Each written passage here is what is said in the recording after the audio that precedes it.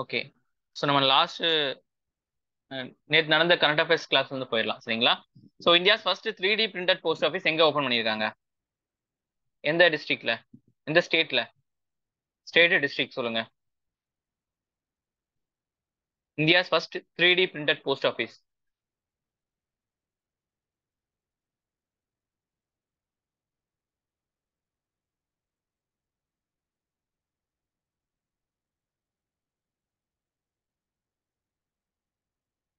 சொல்லுங்கம்மா.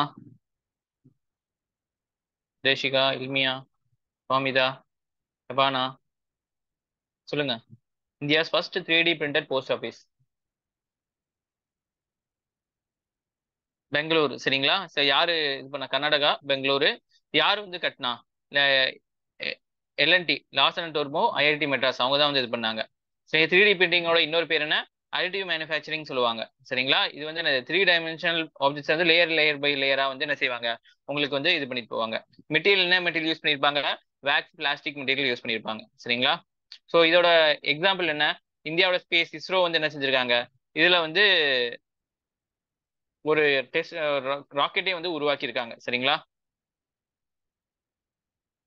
இஸ்ரோ இல்ல, relativity space அப்படிங்கறது ஒரு தனியார் கம்பெனி என்ன செஞ்சிருக்கு, ஒரு 3D பிரிண்டட் ராக்கெட்டே வந்து கன்ஸ்ட்ரக்ட் பண்ணியிருக்காங்க, டெஸ்ட் ராக்கெட் சரிங்களா. ஸோ பிக் கிட்னி வந்து மனிதனுக்கு டிரான்ஸ்பிளான்டேஷன் பண்ணியிருக்காங்க. அதோட பேர் என்ன? அந்த அந்த மாதிரி மாற்றக்கூடியது சரிங்களா. அனிமலோட இதை வந்து மனிதனுக்கு மாற்றக்கூடிய முறைக்கு பேரு ஜெனோ டிரான்ஸ்பிளான்டேஷன் சொல்லுவாங்க சரிங்களா. ஜெனோ டிரான்ஸ்பிளான்டேஷன் சொல்லுவாங்க சரிங்களா. ஸோ ஏன் வந்து பிக்கோடது வந்து நம்ம சூஸ் பண்றாங்க அப்படின்னு சொன்னா, பிக்குக்கும் மனிதனுக்கும் வந்து என்ன செய்வாங்க, ஒரே மாதிரியான உறுப்புகள், அதோட அளவு எல்லாமே ஒரே மாதிரி இருக்கும். ஸோ அதுதான் வந்து ஒரு பெட்டர் பாசிட்டிவ். அதில் நம்ம வந்து அப்படியே மாத்தினா வந்து அப்படி பிரச்சனை ஆகும். இதுல வந்து ஆல்பா ஜெல்னு ஒன்று இருக்கும் சரிங்களா. ஆல்பா கேல் அப்படிங்கிறது வந்து குளுக்கோஸ் ஒன்று இருக்கும், இதுல பிக்கோடதுல இருக்கும். அது வந்து அப்படியே மாத்தாம அந்த ஆல்பா ஜேல்ல வந்து எடுக்காம நம்ம அப்படியே நம்மளோட மாத்திட்டோம் அப்படின்னு சொன்னா நம்மளோட எதிர்ப்பு சக்தி அதை கொண்டுரும். அதே சமயம் அந்த லிவர் வந்து இதாயிரும் சரிங்களா. ஸோ அதனால நம்மளுக்கு வரும்போது அது வந்து மாடிஃபிகேஷன் பண்ணி அந்த ஆல்பா ஜெல்ல மட்டும் ரிமூவ் பண்ணி நம்மளுக்கு வந்து வச்சிருவாங்க சரிங்களா. ஸோ இது வந்து ஓரளவுக்கு ஓகேங்கிற மாதிரி சொல்றாங்க. ஆனா வந்து இதுவே வந்து நல்லபடியா முடிஞ்சு அப்படின்னு சொன்னா ஸோ நம்ம வந்து என்ன செய்யலாம்? சார் கேக்குதா? ஆக்சுவலி இந்த ஆல்பாகள் அப்படிங்கிறது ஹியூமன்ஸ்ல ஆப்சண்டா தானே சார் இருக்குது. அப்போ இத வந்து ஹியூமன்ஸ்க்கு கொடுக்கறப்போ ஏதாச்சும் ப்ராப்ளம் அந்த மாதிரி எதுவும் வராதா? இல்ல அதான் உங்களுக்கு அதை நீக்கிடுவாங்கம்மா. ஹியூமன்ஸ் ஆப்சன்ஸ் தான் இருக்காங்க, ஆனா அதை உள்ள கொண்டு வந்துட்டாங்க அப்படி சொன்னா ஏதோ ஒரு புதுசான ஒரு இது வருது அப்படின்னு நினைச்சு நம்ம இம்யூன் சிஸ்டம் என்ன செய்யும், வெளியில இருந்து ஏதோ ஒன்று வருதுன்னு சொல்லிட்டு அதை அட்டாக் பண்ணிடும். அதை அட்டாக் பண்ணும்போது என்ன ஆகும், உங்களுக்கு அது ஃபுல்லாவே கொலாப்ஸ் ஆயிரும் அந்த ஆர்கனே. அதனாலதான் வந்து இதை வேக்சின் மாதிரி எடுத்துருவாங்க. யூஸ் பண்ணுவாங்கன்னு சொல்றீங்களா? வேக்சின்ல இல்ல. இப்போ கிட்னி இருக்கு, அதோட லிவர் இருக்கு, அதுல இருந்து ஆல்பா ஜெல் எல்லாம் இருக்கும், அதோட மாலிகுல் எல்லாமே சரிங்களா. அதை அப்படியே நம்ம எடுத்து வைக்கும் போது இந்த ஆல்பா ஜெல்லுங்கிறது நம்மளோட ஹியூமன்ஸ்க்கு புதுசா இருக்குன்னு சொல்லி நம்ம இம்யூன் சிஸ்டம் என்ன செய்யும், அதுக்கு எதிரான ஆன்டிஜன் ஏதாச்சும் கிரியேட் பண்ணி அதை அட்டாக் பண்ணிடும். புரிஞ்சா? ஸோ நம்ம என்ன செய்யறோம், அல்ஃபா ஜெல்லை மட்டும் எடுத்துடுறோம். எடுக்கும்போது ஓகே இது வந்து நம்மள மாதிரி இருக்கு அப்படின்னு சொல்லி நம்ம இம்யூன் சிஸ்டம் என்னது அதுக்கு தகுந்த மாதிரி வந்து அட்டாக் பண்ணாம இருந்துரும். புரிஞ்சா? நம்ம இம்யூன் சிஸ்டமோட என்ன வேலை என்ன, வெளியில இருந்து ஏதாச்சும் பொருள் வருது, ஏதாச்சும் ஒரு விஷயம் வருது அப்படின்னு சொன்னா அதை வந்து என்ன செய்வாங்க, அதை அனலைஸ் பண்ணி அதுக்கு தகுந்த மாதிரி ஆன்டிஜனை வந்து என்ன செய்வாங்க, செய்யும், எடுத்து வச்சு அதை அட்டாக் பண்ணி அதை வந்து நியூட்ரலைஸ் பண்றதா நம்மளோட இம்யூன் சிஸ்டத்தோட ரெஸ்பான்ஸ் சரிங்களா. ஸோ இந்த ஆல்பா ஜெல்லுங்கிறது வந்து வெளியில இருந்து வருது அப்படிங்கிறது கண்டுபிடிக்காம இருக்கிற மாதிரி அதை நம்ம எடுத்துருவோம். அப்படிங்கிற பட்சத்துல இது வந்து நம்மளோட ஹியூமனோட தான் அப்படின்னு சொல்லி அதை ரெக்கக்னைஸ் பண்ணி நம்பி அதை வந்து ஏத்துக்கும். புரியுதா? Yes sir. Okay okay okay. So அடுத்த நேஷனல் வேர் ஹவுசிங் ரெசிப்ட்ஸ். இது வந்து என்னது, சொன்ன மாதிரி வந்து ஃபார்மர்ஸ் எல்லாம் வந்து என்ன செய்வாங்க, உங்களுக்கு வந்து காய்கறி பழங்கள் எல்லாத்தையும் வந்து விளைஞ்சதை வந்து அன்னைக்கு வித்தாகணும் சரி, இல்லைன்னா அழுகி போயிடும். ஆனா வந்து அந்த மாதிரி பொருட்களை வந்து அழுகாம இருக்கணும் அப்படின்னு சொன்னா ஒரு ஃப்ரிட்ஜ்லயோ நம்ம வைக்கிறோம்ல, அதே மாதிரி பெரிய ஒரு ஸ்டோரேஜ் இது தேவை, வேர் ஹவுஸ் தேவை சரிங்களா. ஸோ இது வந்து என்ன செய்வாங்க, இந்த வேர் ஹவுஸ் கட்டணும் அப்படின்னு சொன்னா நிறைய காசு தேவை. இப்போ எப்படி நம்ம வந்து படிக்கணும் அப்படின்னு சொன்னா லோன் வாங்கி படிக்கிறோம், அதே மாதிரி தான் வந்து இவங்களுக்கும் என்ன செய்யறாங்க, அந்த ரீஜனல் ரூரல் பேங்க்ஸ்ல வந்து காசு தருவாங்க, அதோட ரெசிப்ட்ஸை வச்சு அவங்க வந்து காசு தருவாங்க, அதுக்குன்னு தனியாக அத்தாரிட்டி வச்சு அதை மெயின்டைன் பண்ணிட்டு இருக்காங்க சரிங்களா. ஸோ இது வந்து 2017 இருந்து இது பண்றாங்க. இது டிஜிட்டல் ரெசிப்ட்ஸ் மூலியமா அவங்களுக்கு லோன் தந்து அது மூலியமா இது கொண்டு வருவாங்க. இது வந்து யாரு, நபார்டோ எல்லாம் சேர்ந்து இது பண்ணுவாங்க சரிங்களா. அத்தாரிட்டி இது தனியா அத்தாரிட்டி கொண்டு வந்திருக்காங்க. அதே மாதிரி வந்து இப்போ கிரிமினல் ப்ரொசீஜிங் சோஷியல் மீடியா போஸ்ட்ல நீங்க வல்கரட்டியா ஏதாச்சும் இதுக்கு இது பண்ணீங்க அப்படின்னா உங்க மேல கிரிமினல் ஆக்ஷன் எடுக்கப்படும். சரிங்களா?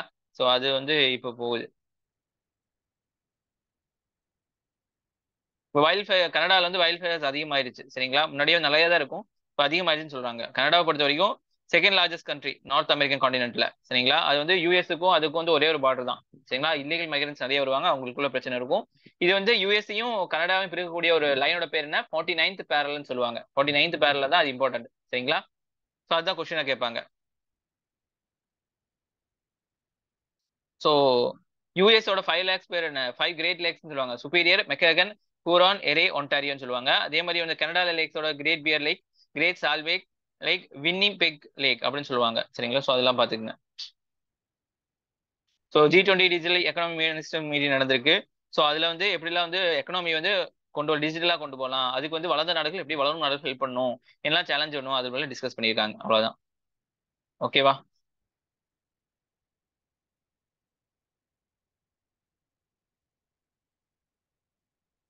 ஓகே. ஸோ இன்னைக்கு கரண்ட் அஃபேர்ஸ் போயிடலாமா?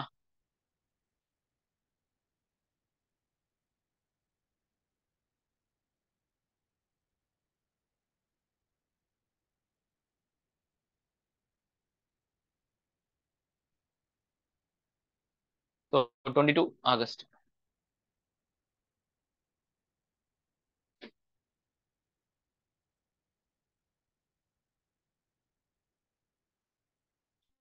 ஸோ ஜூட் பேக், சாக்கு பைன்னு சொல்லுவாங்கல்ல, ஜூட், இது உங்களுக்கு ஞாபகம் இருக்கா? ஸோ ஜூட் பேக், சரி, இதை பத்தி jute bag packaging. Sugar mills என்ன எதனால நியூஸ்ல வருது அப்படின்னா, sugar millers have அர்ஜ்டு the government to totally exam sugar from the மேண்டரி 20% of jute bag packaging from 2023-24. இப்போ வந்து சுகர் கேன் இருக்குல்ல, அவங்க மில் ஓனர்ஸ்க்குலாம் வந்து நீங்க அந்த சர்க்கரையை வந்து ஏற்றுமதி செய்யும் போது 20% வந்து இந்த ஜூட் பேக்கை யூஸ் பண்ணி ஆகணும் அப்படின்ற மாதிரி கவர்மெண்டோட நார்ம் இருக்கு. சரிங்களா? அப்பதான் கவர்மெண்ட் வந்து காசு தரும் அப்படிங்கிற மாதிரி. சரிங்களா?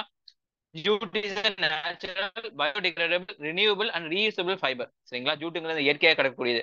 ஸோ இந்த மாதிரி பை பிளாஸ்டிக் பையை கம்பேர் பண்ணும்போது இது எவ்வளவு தேவையா இருக்கும். சரிங்களா? And hence fulfil all sustainable parameters. சரிங்களா? ஸோ வந்து இது யூஸ் பண்றதுனால நம்ம பிளாஸ்டிக் வந்து கம்மி பண்ணலாம் அப்படிங்கிற ஒரு ஐடியா வந்து கவர்மெண்ட் இருக்கு. ஜூட் இண்டஸ்ட்ரி பாத்தீங்கன்னா இம்பார்ட்டன்ட் ரோல் இருக்கும் டொமஸ்டிக் எக்கனாமில. எஸ்பெஷலி எந்தெந்த ஸ்டேட்ல பாத்தீங்கன்னா வெஸ்ட் பெங்கால், பீகார், ஒடிஷா, அஸ்ஸாம், திரிபுரா, மேகாலயா, ஆந்திர பிரதேஷ், தெலுங்கானா, இங்க எல்லாமே வந்து ஜூட் இந்த இது வந்து அதிகமா வந்து போகும் உங்களுக்கு. Jude package reservation norms account for direct employment of 3.7 lakh workers and 7 lakh of farmers. சரிங்களா? இந்த மாதிரி ஜூட் பேக் வந்து தயாரிக்கணும் அப்படி கட்டாயப்படுத்தினால என்ன செய்யுது, இது ஒரு இண்டஸ்ட்ரியா மாறி இது வந்து நிறைய விவசாயிகளுக்கு பொருளாதாரத்தை ஒரு இதா வந்து அவங்களுக்கு இருக்கு. Geography of Jude in India. இந்தியால ஜூட் எங்கெல்லாம் இருக்கு பாத்தீங்கன்னா it mainly concentrate of eastern இந்தியால. சரிங்களா? ரிச் அலுவியல் சாயில் தான் அது வளரும். சரிங்களா? கங்கா பிரம்மபுத்திரா டெல்டா. டெல்டானா என்னது? நதிக்கரை ஓரம் சொல்லுவாங்கல்ல. சோ இங்க நதி இருக்கு அப்படின்னு சொன்னா அது முடிவு பகுதியில நிறைய இடங்கள் இருக்கும், அங்க வாழக்கூடிய மக்கள் தான் டெல்டான்னு சொல்லுவாங்க. சரிங்களா? மேஜர் ஜூட் ப்ரொடியூசிங் ஸ்டேட்ஸ் பாத்தீங்கன்னா வெஸ்ட் பெங்கால், பீகார், ஒடிசா, அஸ்ஸாம், ஆந்திரா, இவங்க எல்லாமே இருப்பாங்க. கண்டிஷன் ஜூட் வளரணும் அப்படின்னு சொன்னா டெம்பரேச்சர் பாத்தீங்கன்னா 25 to 35 டிகிரி செல்சியஸ் கண்டிப்பா வேணும். ரெயின்ஃபால் பாத்தீங்கன்னா 150 to 250 சென்டிமீட்டர் அளவுக்கு ரெயின்ஃபால் இருந்தே ஆகணும். சாயில் பாத்தீங்கன்னா அலுவல் சாயிலா இருக்கும். ஸோ இதை வச்சு கொஸ்டின்ஸ் கேட்பாங்க உங்களுக்கு. ஜூட் வளரணும்னா எந்த ஆப்ஷன்ஸ் இருக்கும் அப்படின்னு சொல்லி மாத்தி மாத்தி கேட்டுருவாங்க உங்களுக்கு. இது வந்து 35க்கு மேல அப்படின்னு சொன்னா தப்பு, 25 கீழேன்னு சொன்னாலும் தப்பு தான். ஸோ இந்த இது கண்டிப்பா மக்கப் பண்ணி வச்சுக்கோங்க. இது நான் வந்து ஜாப்ல நடத்துவேன். இப்ப ஜூட் இந்தியாவில் பாருங்க, ஜூட்ல எங்கெல்லாம் இருக்கு. ஸோ இதான். ஸோ இந்த இடத்துல பாத்துக்கங்க. 2020 கொஸ்டின் பாருங்க. ஸோ இந்த மாதிரி சொல்லிடுவாங்க பாருங்க. த graph is subtropical in nature. The heart fast injuries to it. நீங்க ஃப்ராஸ்ட் என்னது, ஐஸ் கட்டியா இருந்துச்சு அப்படின்னா அது பிரச்சனையாகும். It requires at least 210 frost free days. பனி இல்லாம 210 நாட்கள் தேவைப்படுது. அதே மாதிரி ரெயின்ஃபால் வந்து 50 to 100 சென்டிமீட்டர் கண்டிப்பா தேவைப்படுது. Light well drained soil capable of retaining moisture is ideally suited for cultivation for the graph. Which one of is the following graph அப்படின்னு சொல்லி கேட்டிருக்காங்க. சரிங்களா? இதுக்கு ஆன்சர் வந்து சுகர் கேன் தான் வரும்னு நினைக்கிறேன். சரிங்களா? ஸோ பாத்துக்கங்க இது.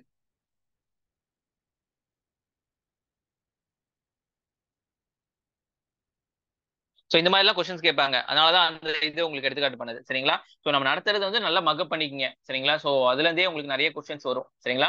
கரண்ட் அஃபேர்ஸ்ங்கிறது உங்களுக்கு வந்து ஒரு இன்சைட் தான், இது இப்படிதான் எடுப்பாங்க, இது இப்படிதான் எடுப்பாங்கன்னு சொல்றதுக்காக தான். சரிங்களா? ஸோ அது வந்து இங்க வந்து கொஞ்சம் எலாபரேட்டா இருக்கும். கேபான் பாத்தீங்கன்னா recently கேபான் announce 500 million dept for nature swap. சரிங்களா? கேபான் கண்ட்ரி வந்து கடனாளியா இருக்கு, அதுக்கு உண்டான ஒரு விஷயம் பாக்குறோம். சரிங்களா? கேபான்ங்கிறது எங்க இருக்கு? கேமரோன், ஈக்குவேட்டர் இதெல்லாம் வந்து பார்டரா இருக்கு. கேபான் இங்க இருக்கு பாருங்க. இங்க இந்த ஆப்பிரிக்கன் யூனியன்ல இருக்கக்கூடிய ஒரு இதுதான் சரிங்களா. ஆப்பிரிக்கால இருக்கக்கூடிய ஒரு கண்ட்ரி பேர் தான் கேபன் சரிங்களா. ஒரு நாடு பேர் தான் கேபன். About dept for natural swap சரிங்களா. It allows heavily indebted developing countries இதெல்லாம் developing countries to seek help from the financial institution in developed world with paying off their debt if they agree to spend on conservation of natural resources. இப்போ வந்து ஒரு கடனாளியா ஒரு நாடு இருக்கு. அந்த நாடு என்ன செய்யும்? இப்போ ஸ்ரீலங்கா எடுத்துக்கோங்க, கடனாளியா இருக்கு. அது என்ன செய்யும்? இந்த மாதிரி வளர்ந்த நாடுகள்கிட்ட இருந்து கேட்கும், சரி ஓகே எங்களுக்கு கடன் அடைக்க உதவி பண்ணீங்க அப்படின்னு சொன்னா நீங்க கொடுக்குற கடன்ல வந்து ஒரு தொகையை வந்து நாங்க கன்சர்வேஷனுக்காக சரிங்களா, என்விரான்மெண்ட் பாதுகாக்கிறதுக்காக நாங்க வந்து செலவு பண்ணுவோம் அப்படிங்கிற மாதிரி சொல்லிட்டாங்க அப்படின்னு சொன்னா அவங்க என்ன செய்வாங்க? ஓகே ஓகே அப்படின்னு சொல்லிட்டு அவங்க என்ன செய்வாங்க? காசு தருவாங்க. ஏன்னா இப்போ பாத்தீங்கன்னா உலகம் ஃபுல்லா வெப்பமயமாது, அதாவது குளோபல் வார்மிங் போயிட்டு இருக்கு, எல்லா நாடுகளும் அழிஞ்சிட்டு இருக்கு. ஸோ ஏதாச்சும் ஒரு நாடுல வந்து ரொம்ப பக்காவா ஃபாலோ பண்ணாதான், இந்த கிளைமேட் சார்ந்த நிறைய விஷயங்கள் எடுத்தா மட்டும்தான் எல்லாரும் தப்பிக்க முடியும். இப்பவே ஒரு போட்ல வந்து ஒரு இடத்துல ஓட்டையாச்சுன்னா அந்த போட்டே முழுகிரும். அந்த மாதிரி தான் வந்து இப்ப சூழ்நிலை இருக்கு.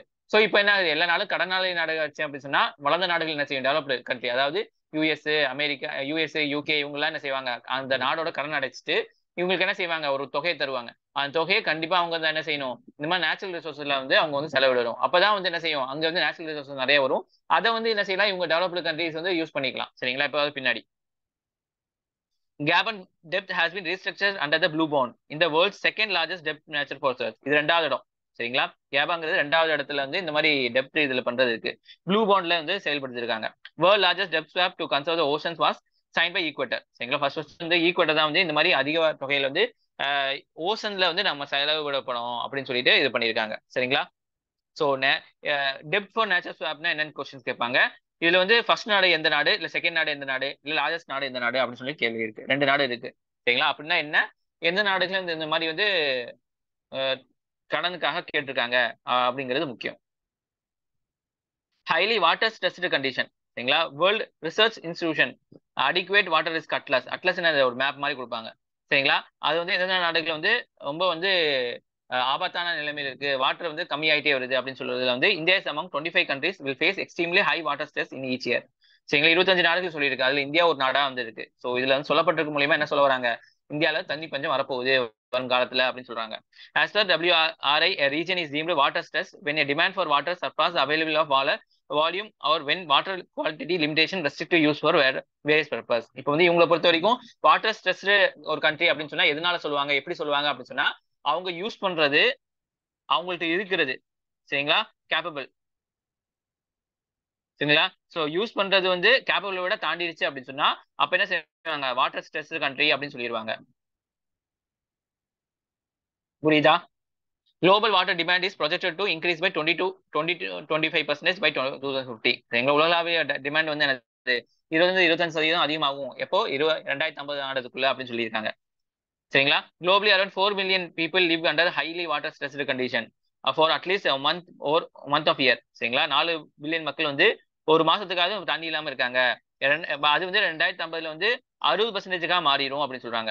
25 countries வந்து quarter of the world population are currently exposed to extremely high water stress annually சரிங்களா. நிறைய இடங்கள்லாம் வந்து தண்ணியே இல்ல சரிங்களா. The most water stress region பாத்தீங்கன்னா west Asia, north Africa. well 83% of population is exposed to extremely high water stress. நம்ம நாடு மட்டும் தான் ஒரு மாதிரி இருக்கு, மற்ற நாடுகள் எல்லாமே வந்து ரொம்ப வாட்டர் ஸ்ட்ரெஸ் தான் இருக்கு அப்படிங்கிற மாதிரி சொல்றாங்க சரிங்களா.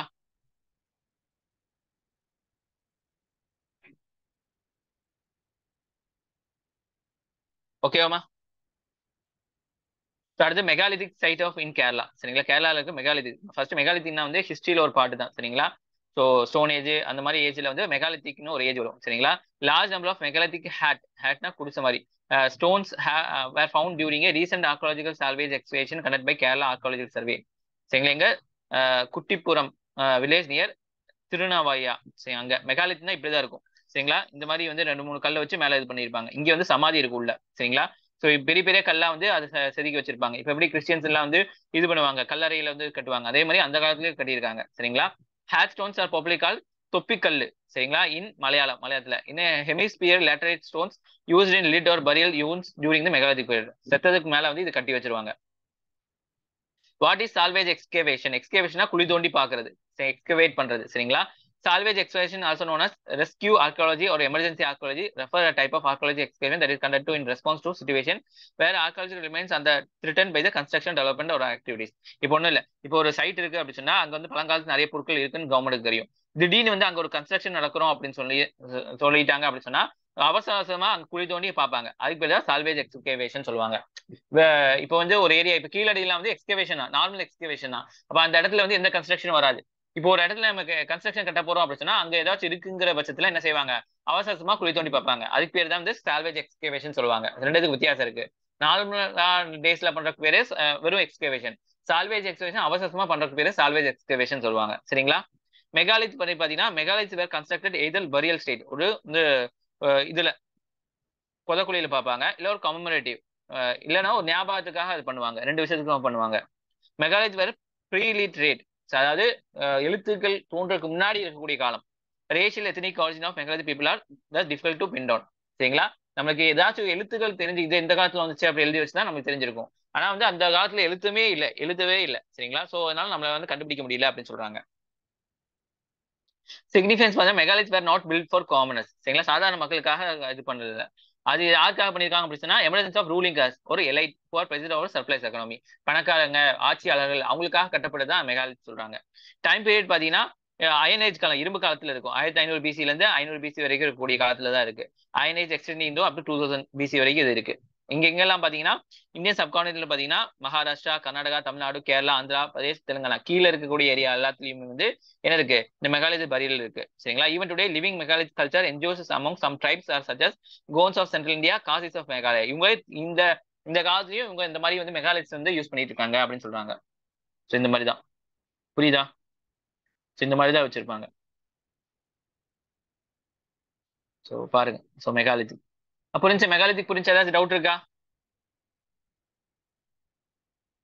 ஓகேவாமா?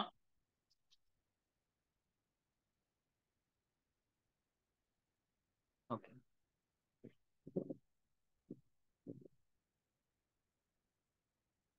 அடுத்து பாத்தீங்கன்னா alternate investment fund, AIF. The private credit alternative investment fund space with witnessing heightened action in this year, which they exchange taxation debt mutual funds. So இது வந்து எக்கனாமியா வரும் உங்களுக்கு. ஸோ ஆல்டர்னேட்டிவ் இன்வெஸ்ட்மெண்ட் ஃபண்ட் என்ன பாருங்க, it is refer the collection of pooled investment. 4-5 பேர் சேர்ந்து ஒரு investment பண்ணுவாங்க. சரிங்களா? funds that infuse the hedge funds, private equity, venture capital, other investment. இங்க இருந்து எடுத்து நிறைய இந்த மாதிரி இடங்களுக்குலாம் இன்வெஸ்ட்மெண்ட் பண்ணுவாங்க. They are defined under the SEBI Act. சரிங்களா? SEBI Act 2012 கீழே வந்து அதை என்ன செஞ்சிருக்காங்க, இது பண்ணியிருக்காங்க. It can establish through a company or limited partnership வச்சு இது பண்ணலாம். Benefit of investing AF, already ஃபண்ட்ல investment பண்ற மூலமா என்ன நடக்கும் அப்படின்னு சொன்னா ஹை ரிட்டர்ன் ஆஃப் பொட்டன்ஷியல், அதிகமான 10 ரூபா 100 ரூபா நமக்கு கிடைக்கக்கூடிய. சரிங்களா? லோ வொலட்டிலிட்டி, வொலட்டிலிட்டினா வந்து உங்களுக்கு சேஞ்சஸ் இருக்காது. Not directly related stock market, இது ஸ்டாக் மார்க்கெட் டைரக்டா இருக்காது. Volatility fund is less. சரிங்களா? ஸோ இப்போ வந்து நம்ம ஒரு கம்பெனி ஆரம்பிக்க போறோம் அப்படின்னா அதுல நம்ம இன்வெஸ்ட்மெண்ட் பண்ணலாம். சரிங்களா? இதே ஷேர் மார்க்கெட்டிங்னா திடீர்னு ஏறும் இறங்கும், அந்த மாதிரி இல்ல. சரிங்களா? Diversification, these funds allow much needed diversification and investment portfolio. ஒரே இது துறையில வந்து இவங்க வந்து இன்வெஸ்ட்மெண்ட் பண்றாங்க, நிறைய இடத்துல இன்வெஸ்ட்மெண்ட் பண்ணுவாங்க. பாருங்க, types of alternative investment fund in India பாத்தீங்கன்னா கேட்டகரி 1 இன்ஃப்ராஸ்ட்ரக்சர் ஃபண்ட். சரிங்களா? ரோடு போறோம் அப்படின்னா அதுல வந்து என்ன செய்யலாம், ஆல்டர்னேட்டிவ் இன்வெஸ்ட்மெண்ட் ஃபண்ட்ல வந்து பூல் பண்ற மூலமா இங்க இருந்து இது பண்ணலாம். Venture capital fund, Aanchal fund, social venture fund சொல்லுவாங்க. Private equity fund, real estate fund, dept fund, fund of funds, hedge fund, by fund. So இந்த மாதிரி ஃபண்ட் எல்லாம் வந்து எக்கனாமியில கொஞ்சம் கொஞ்சம் எடுத்துருப்பேன் நான். ஸோ இந்த மாதிரி ஃபண்ட் வந்து இது பண்ணலாம், ஆல்டர்னேட்டிவ் இன்வெஸ்ட்மெண்ட் ஃபண்ட்ல இது பண்ணலாம். So questions பார்த்துலாமா? Meghalith culture endures among the some tribes in such cones of central India, causes of Meghalaya. True or false?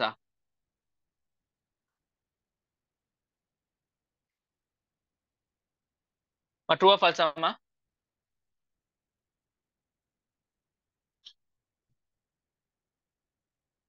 கேக்குதா?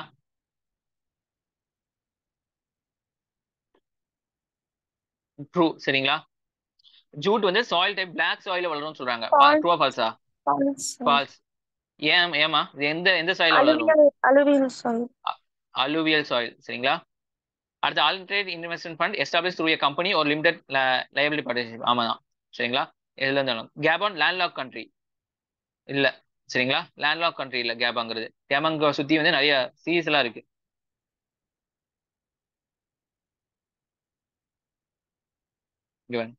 கேபான் பக்கத்துல சி இருக்கா, கடல் இருக்கா? லேண்ட்லாக்னா வந்து கடலுக்கு வந்து இது கஜகிஸ்தான் இவங்கெல்லாம் வந்து லேண்ட்லாக் கண்ட்ரிஸ். சரிங்களா? இங்க ஒரு கண்ட்ரி இருக்கா அப்படின்னு சொன்னா இது சுத்தி முற்றியும் வந்து நாடுகள் மட்டுமே தான் இருக்கும். சரி, கடல் கடல் இருக்காது. இதுக்கு பேர் தான் லேண்ட்லாக் கண்ட்ரின்னு சொல்லுவாங்க. ஆனா கேபான் பக்கத்துல பாருங்க அட்லாண்டிக் ஓஷன் இருக்கு. புரியுதா? சோ இது லேண்ட்லாக் கண்ட்ரி இல்ல. ஸோ இப்படிதான் தான் கொஸ்டின்ஸ் கேட்பாங்க. சரிங்களா? ஸோ இதுக்காக தான் சொல்றாங்க.